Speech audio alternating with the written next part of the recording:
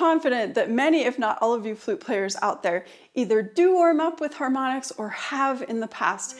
It's a great way to warm up because your fingers are not involved with generating the different registers of your flute. One of my flute students this year told me that the reason she finds harmonics so helpful is that she has to be able to, purely with her air and her embouchure, go from one octave to the next, and nothing is changing with her fingering to aid that octave happening. I may do another video spelling out more specifically how to practice flute harmonics and give you a few harmonic exercises.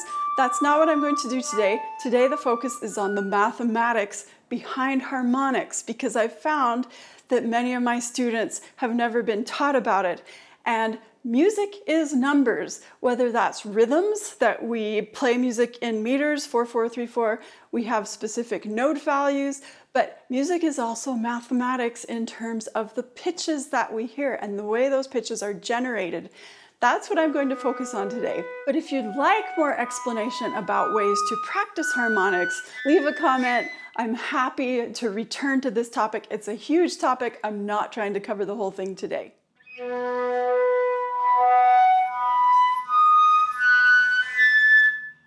I'm sure that just as many of you practice harmonics or have in the past, many of you have learned about the Pythagorean theorem. That's a squared plus b squared equals c squared on a triangle, in case that rings any bells. And that theory was developed by Pythagoras, who lived from 570 to 490 BC. Pythagoras is often called the father of mathematics, but did you know that he's also often called the father of music? And given what we've said, that all music is mathematics, that only makes sense that the guy who was really interested in delving into geometry and math also made a lot of discoveries about the mathematical nature of music. So if you study intervals in music, those are determined by mathematical relationships. Pythagoras is credited with discovering that if you have a string and you make that string sound, maybe you pluck it, maybe you bow it in our era, you will get a certain pitch. But if you take a string that's half that length and do the same thing, the pitch generated will be an octave higher. If you look at the length of the strings inside of a piano, you'll see right away that they vary a lot. And that is due to these mathematical relationships. The low note strings have to be very long, and then each octave that you go up, they halve in size. So the high note strings are very short. It's all about mathematics. Or if you take the same string and you dampen it in the middle and pluck one half of that string, the same thing happens. You get an octave ratio. So that's a very simple ratio of 1 to 2 that gives us an octave in music. And other intervals are generated similarly. The more simple the ratio, the more simple or perfect the interval is that we hear. So the intervals of an octave, a fourth and a fifth, those musicians know as perfect intervals. They are called perfect intervals because the ratio, the mathematical ratio that generates those intervals is very simple. 1 to 2, 1 to 3, 4 to 3, those kinds of simple ratios. I'm not going to reach in the piano and show you this because I don't want to get my finger oils and stuff on these piano strings, but were I to go down and push in the middle of the A55 string and then pluck one half of that A55 string, you would hear an A110. If I were to divide it into thirds and pluck the string that's 1/3 the length of the original string, it would be an octave plus a fifth higher, which is the next note in the harmonic series. If I were to divide it into fours and pluck the string that's 1/4 the length of the original string, that gives you 2 octaves higher than A55, so it would be A220. For our purposes playing the flute, it's good to know that that length of the string that I'm talking about happens with pipes as well. If you look at a pipe organ and you play an A440 on the organ, that pipe that generates an A440 is a certain length. If you have the length of that pipe, you'll get an octave. So what happens in our flutes is that if we overblow and play an octave higher, our tube resonates due to how we're blowing, and that causes it to go up an octave. There are other interesting pitch phenomena that we find with pipes. For instance, if you have an organ pipe that is open and you cover it, you close it, it goes down an octave due to the way that the air is resonating in the pipe.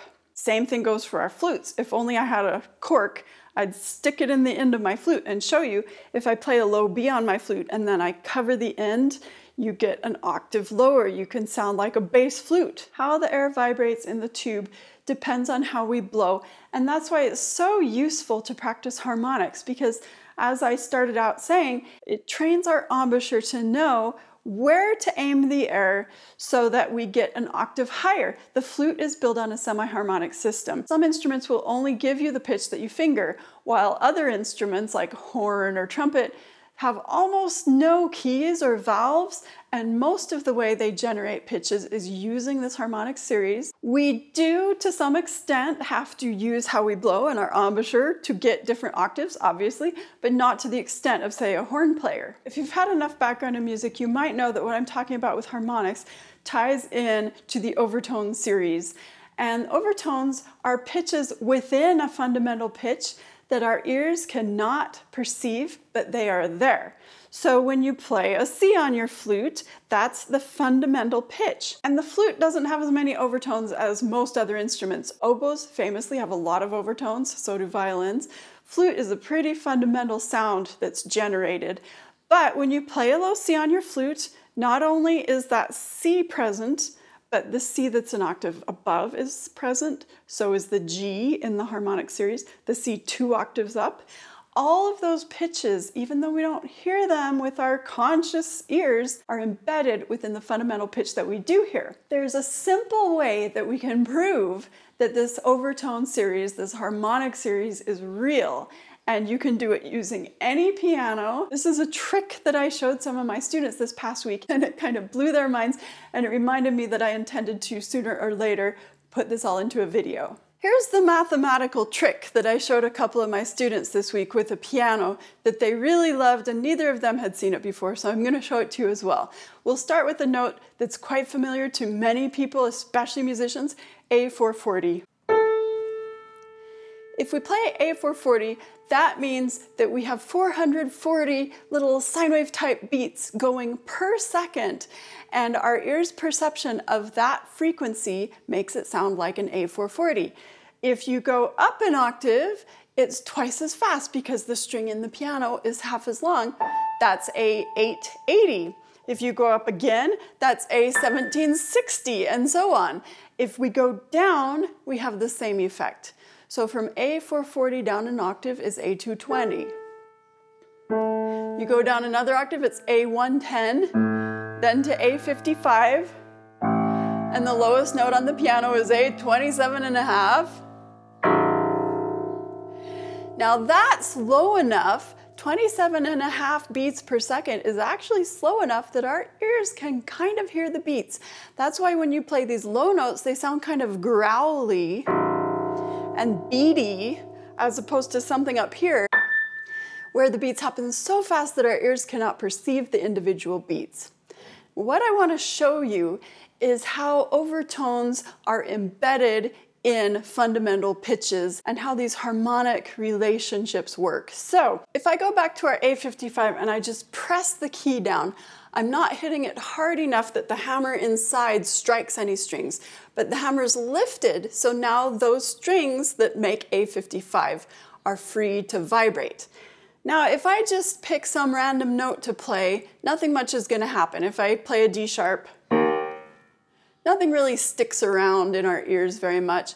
But if I play something in the harmonic series, we will get sympathetic vibration, because if I play A110, that's an octave relationship, and so the string is half as long, and the A55 will vibrate sympathetically with the two halves of its string, because one half of that string length is an A110. Hope that all makes sense. So if I play A110, it really sticks around.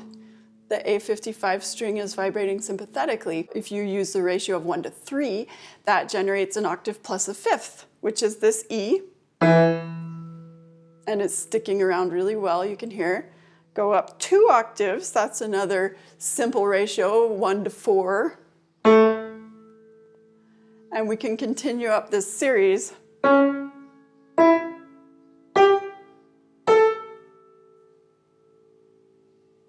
They're all sticking around because that A55 string is vibrating sympathetically because all these pitches are embedded in the fundamental pitch of A55. On the other hand, if I just go up and strike random pitches, you won't have anything like the same effect, especially if I avoid the pitches that are in the harmonic series.